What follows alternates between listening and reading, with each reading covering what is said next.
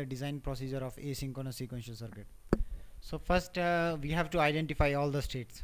Okay, so this is normal procedure in every design, whether it is synchronous or asynchronous. We have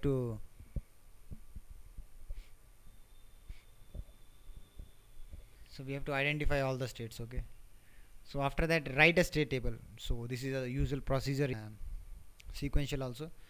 So we have to go with state table, but in when you are designing asynchronous circuit, so instead of state table you can say that flow table. Okay, assign codes to the state.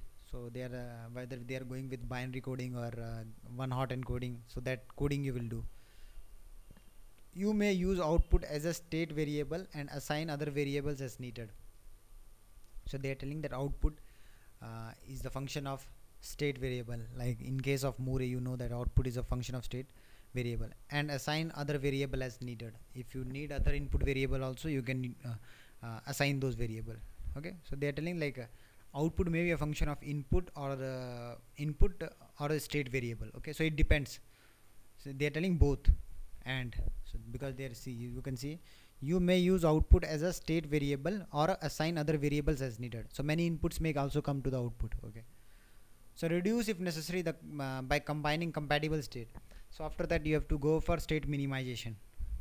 So if some states are common, you can combine those things and you can reduce the number of states.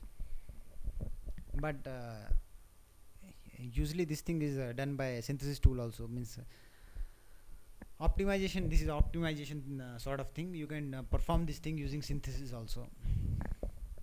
Make sure transition between states are safe. Okay, adjust as necessary. So what they are trying to say that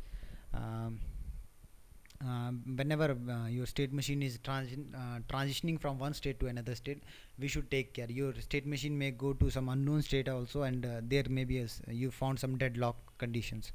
So you should always make sure that our state machine is going through all the possible states, like whichever designer has designed. Okay, so like in synchronous designs also, we are assigning next state to 3 tick b, means x value whenever it is going to some unknown state. So that is used for debugging.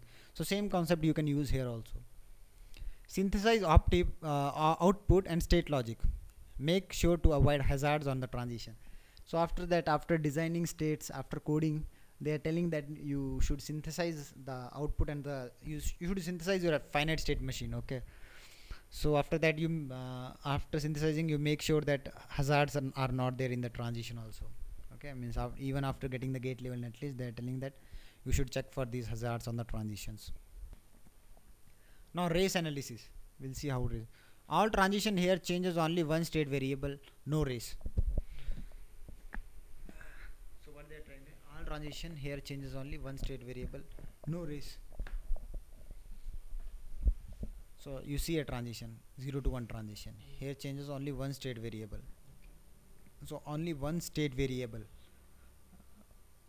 So no difference is only one. If you have to 0 0 0 1 compare only one. Okay, 0 1 1 1 we have to compare only one state. okay, 1 1 1 0 you have to 1. okay. Difference is 1. So what difference you are talking means I'm not getting. Like gray code no. Okay, If you have to take gray code, difference is only 1. No? okay. Like that. Oh, so what they're trying to say is, oh, they are using this gray code here. So only the change in transition means they are telling that only one bit is changing at a time. So that is what they are trying to say, right? So because of this, no races. Okay. No, they have implemented one S0 in S1. Okay, S0 S1. Goes continuously. Okay, initially you are in A state. Okay, this state. So you are going to no, actually this is input. Actually this table they have implemented. Okay, A B C B bar C bar D. Okay, same you form right in terms of table.